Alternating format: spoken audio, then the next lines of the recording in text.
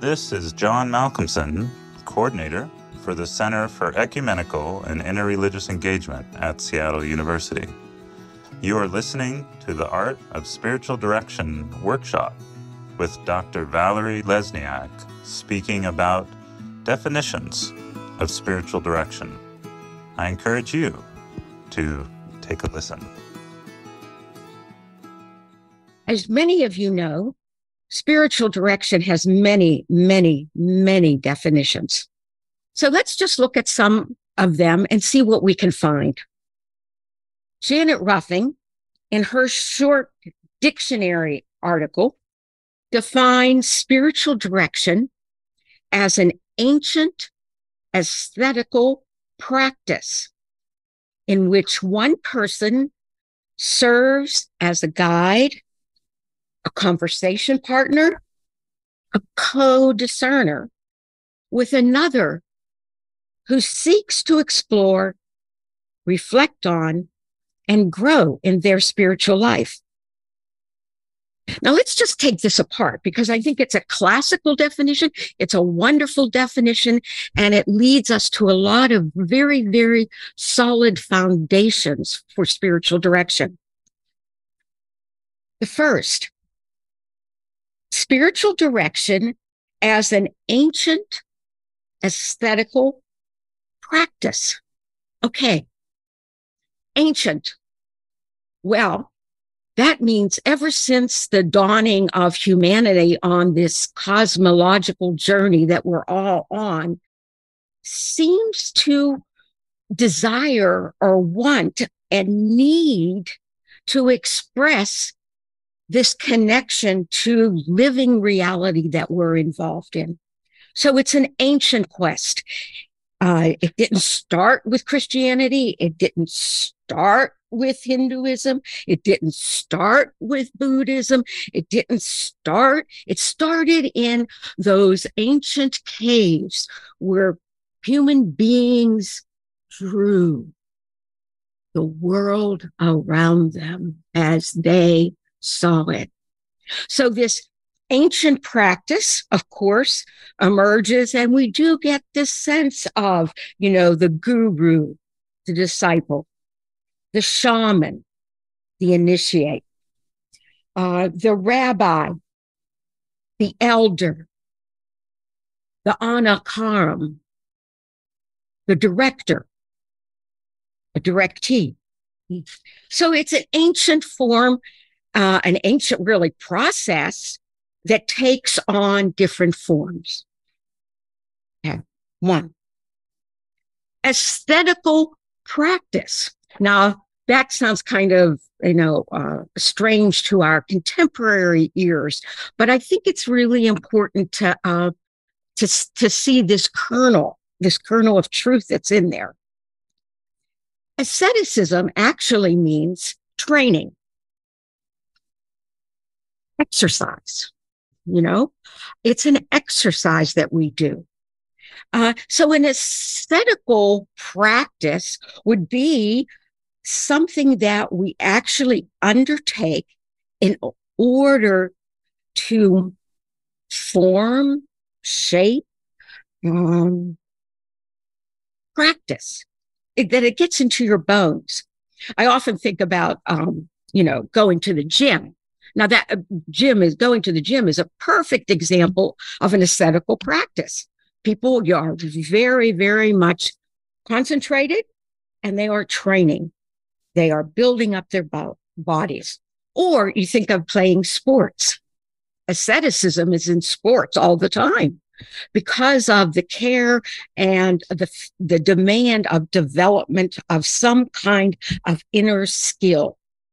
Now, Janet Ruffing moves on from the ancient ascetical practice of spiritual direction to somewhat in a more contemporary understanding that we're getting more to the heart of, in which one person, one individual, serves as a guide, conversation partner, and co-discerner. Okay, let's crack that open a little bit. One person serves. So it's a calling, it's a ministry, it's a gift, it's a charism, it's a way of helping the community, the person to grow. So it's, in a sense, a vocation, a calling. So this one person serves as a guide. Okay, a guide. What does a guide do? Well, a guide sort of leads, doesn't it? In some way leads, or maybe doesn't lead ahead of you, but maybe leaves behind you. Uh, that's kind of the sense I have of what we mean about guiding. Teresa of Avila has this experience that she writes about in her work about Jesus being behind her. Being behind her. I always felt, oh, wow, what does she mean by that? Well, it's someone behind who can kind of gently help you along. So if we take that notion of a guide of helping you along, I think that is one way we can understand it. Next is the idea of a conversation partner. I think here we're probably more attuned to this understanding of spiritual direction because I'm a big one for going back to the etymology of a word. Okay, so conversation, in the sense of conversation means to turn something around. So if you're a conversation partner, you're turning things around with each other. You're kind of playing, if you will, with whatever is being spoken. So that's a lovely, I think, concept or image of a spiritual director, this idea of a conversation partner. And then this notion of a co-discerner, someone who comes along with you when you are actually sifting through some life experience, some issue. So on the director side, those are some of the images: the guide, the conversation partner, and the co-discerner. Okay. Now, the next part of the definition that I think is very, very important is with another who seeks. Another who seeks. Okay, this word about seeking, about looking for, about searching, it's talking about intentionality. What kind of conversation are we going to be having? It's about whatever the seeker is seeking. What are we going to be guided about? It's whatever the person is trying to find their way through. What we're going to be looking at in discerning? It's whatever that person is bringing to the table. So this intentionality of seeking is so critical to really the functioning or the stream, the process, the way spiritual direction moves. So this person who is seeking really is anticipating that we're going to be doing some exploring. We're going to be doing some digging around. We're going to be doing some moving. We're going to be perhaps just pausing to say, that looks new. Okay. We're going to be doing some reflection.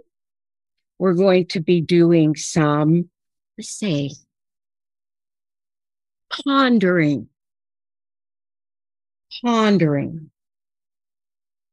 And it's about whether or not, I think this whole notion of that we're being explorers, we're going to be reflectors, but the most important thing is that we want to grow, to move, to make a change, to either go deeper, perhaps, more intimate, perhaps. So growth is going to take on a whole cluster of possibilities. So I think that definition really does open up a whole lot about what spiritual direction is about. Thank you for listening to the Art of Spiritual Direction workshop with Dr. Valerie Lesniak speaking about definitions of spiritual direction for the Center for Ecumenical and Interreligious Engagement at Seattle University. Visit us and engage more content at seattleu.edu/thecenter.